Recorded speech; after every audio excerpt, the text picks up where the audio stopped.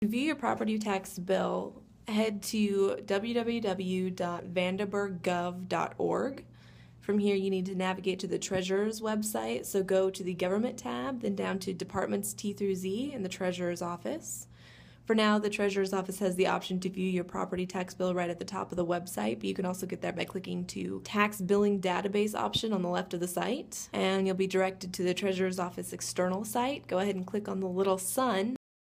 I'm going to go ahead and look up my editor's tax bill. And here's the bill. It shows that the property's assessed value is $170,400.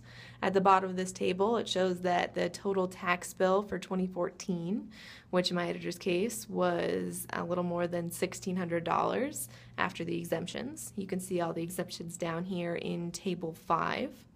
Now, Vanderburgh County requires property taxes to be paid in 2 installments. The first installment is due May 12th. The second is due November 10th. You can pay your property taxes on the website for a fee by clicking here.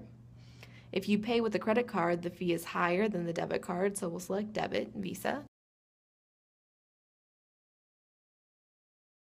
You can see the convenience fee is $3.95. We'll go ahead and proceed to checkout, and here you input the necessary information. If you don't want to pay online, you can send a payment to the Treasurer's office when you receive your property tax bill in the mail. They should be sent out by March 28th.